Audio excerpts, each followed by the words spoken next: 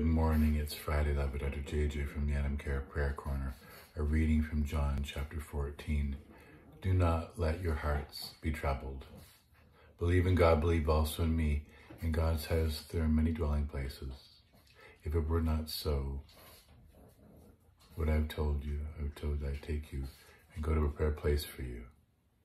When we speak of troubled hearts, for many, that's a day-to-day, 7-day-a-week reality.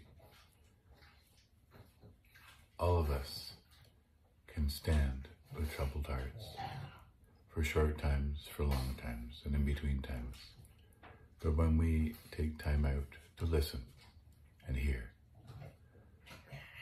we begin to mend, heal, and grow together. Help us to see the trouble in the hearts. Embrace it, God. May we be the heartbeat and the rhythm of your grace. Amen.